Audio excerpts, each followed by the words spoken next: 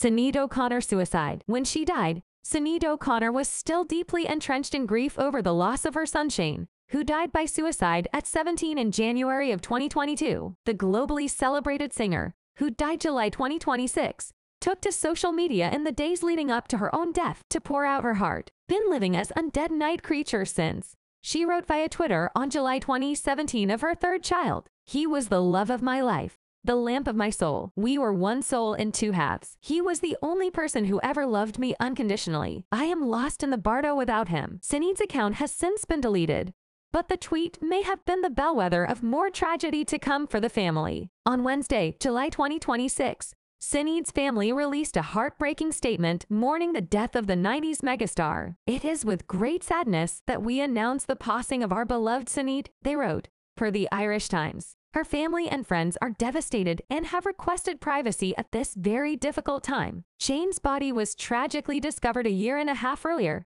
on January 7, 2022. He died by suicide at the age of just 17. My beautiful son, Nevium Nestali Shane O'Connor, the very light of my life, decided to end his earthly struggle today and is now with God, she wrote at the time. May he rest in peace, and may no one follow his example. My baby, I love you so much. Please be at peace, O'Connor tweeted. Sinead, who had 3 other children across 3 other relationships, struggled with her grief in the months following Shane's death. I've decided to follow my son, she wrote via Twitter just a week after his death. There is no point living without him. Everything I touch, I ruin. I only stayed for him, and now he's gone. For CNN, she was hospitalized, tweeting again shortly after that she was already on way to the hospital. I'm sorry I upset everyone. I am lost without my kid, and I hate myself. Hospital will help a while, but I'm going to find Shane. This is just a delay.